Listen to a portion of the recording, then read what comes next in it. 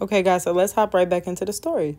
Okay, so we started talking and like dating September 16th by Sweetest Day. So like, was it September, October?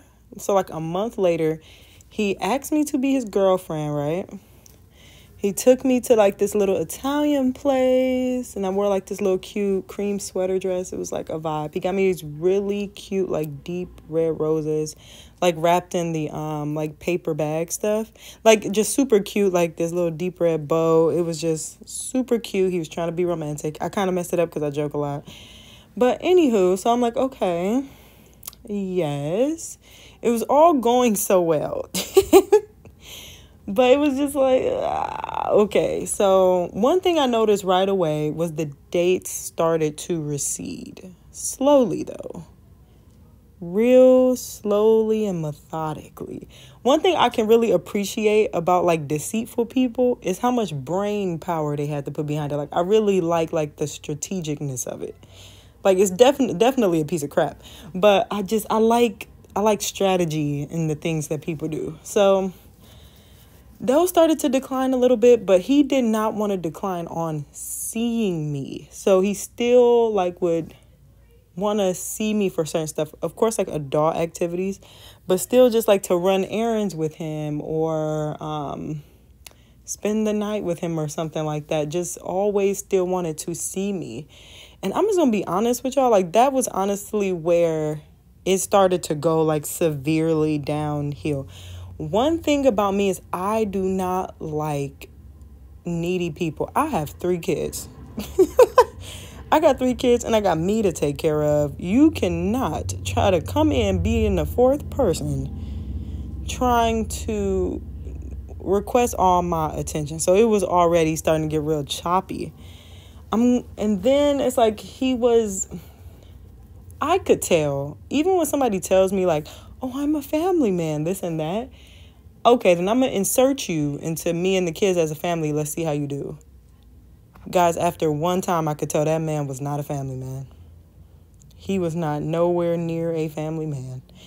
There's a difference I learned in all of it. Some people, some guys will think that they're a family man because they're always around their family. But what I learned is, and when I'm saying family, I mean like his parents, his uncles, his cousins. Sometimes people are around certain people because those are the only people who want you around them. And it just so happens to be your family. So I'm like, that don't count.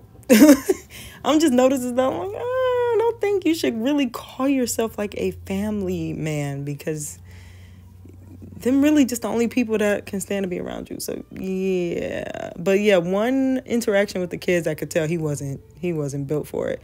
Like he came over to my house, right? My son was telling this story. My son is like autistic, but not, I don't know, it's a different type of autism. So you probably wouldn't know if you just seen him, but if you're around him long enough, you're going to notice. So he was telling like this super long story. I think it was like an hour. So later on that night, he was just like, wow. Like the guy I was dating, he's just like, wow. Like, you're so awesome for being able to do that with the kids. I'm like, you came over. He came over. He brought like KFC because the kids said they wanted KFC. And I'm like, we just chilled and listened to his story. Like that wasn't a big deal. Like as much stuff as you do when you parent, like listening to and my son was 9 at the time. I'm like, that's not a big deal. And then another thing he said, he was like, yeah, I could never do all the stuff that you do. And I'm just like, if you can't do the stuff that I do, you can't parent. I parent. I'm not doing anything crazy or extra or obnoxious. I parent. Like that's what I'm doing. So if you can't do that, you just basically tell me this will never go anywhere. So, y'all, I don't want to linger on too much about this man because we move forward over here. But all I can say is really don't, because this was a white man. I am obviously a black woman. Do not assume, and I didn't either. I was just like, okay, let's see what this can be. Do not assume that men are different based on their race because they really aren't. If it's a solid man, it's a solid man. The race doesn't matter. Another thing I will say is that I know people think that like the white men have all of this money and stuff. Not all of them. They're really, a lot of them are very much the same. Like men in general, a lot of them are the same. He was just not afraid of credit card debt. I'm like, every bill he paid for me whenever we would go out, he's definitely in credit card debt. And then I overheard him talking about it one day. I was riding the bus that he rides with him, and one of his friends got on. So, I just sat in one of the front seats. I'm not about to just stand there while I'm not a part of the conversation. And he was just telling him about, I got to pay a couple $100 on the credit cards. But, that's all it is. I can tell when somebody is just outright lying. Like, you can just tell them the change in their voice and stuff. I'm just like, no, a lot of people just aren't afraid of credit card debt. Like, it's not like, oh, my God, he's rich because he's white. No. I'm telling you. And then what he does is in the winter months, he just works like extra hard to, I think, like get some of it paid off. But yeah, it was just a lot, y'all. And there's so many things. I think what I'll do on the next video, if I miss anything in this one, is just tell y'all like things to look out for. Oh, and I also wanted to talk to y'all about why I don't watch She-Ra 7 anymore. I figured that would be interesting, very enlightening to talk about. Well, let me see. Maybe I can get done with the things. And I didn't write this down. I like to write stuff down so I don't forget it. But what else would I say? Oh, yeah. Also, age gap situation, because he was 18 years older than me. Do not think because people are older, they're more mature. They really just play more intricate mind games. I'm coming to find. They've had a little bit longer to learn, like, the human brain or the female brain. I'm not sure how to word it.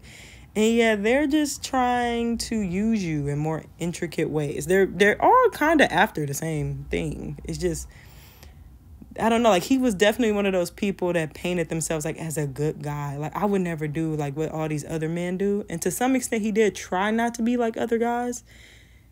It just kind of went horribly. My thing is realize that, like, the sexes have things in common. Like, women have things in common with other women. I would never say I'm not like other women, because I'm sure I do some stuff other women do. I'm sure of it. It's just how human biology works. Like, it is what it is. My thing is, one thing I can say that he wanted, what he was trying to get from me, was he was definitely into, like, weird. I don't know how much I can really say on here because it's YouTube, but he was definitely like into weird, y'all know what I'm trying to say. And I think he was trying to get me to do that kind of stuff for like free on like using the girlfriend card. So yeah, it was just very weird. He definitely was looking for a traditional type wife. He kept talking about getting married, moving in. That was a red flag, because I'm like, who wants to move in with a woman with 3 kids? Like, you can't be super delusional as a woman. You got to be like, I have 3 kids. Why are you so motivated to move in with me? That's weird. Like, you cannot overlook these red flags. And it's crazy because something told me from the beginning not to be in a relationship with him. So look, y'all, listen to your first mind. I'm happy I didn't. Next video, we're talking about why I don't watch She-Ra 7. Thank y'all for watching. Bye.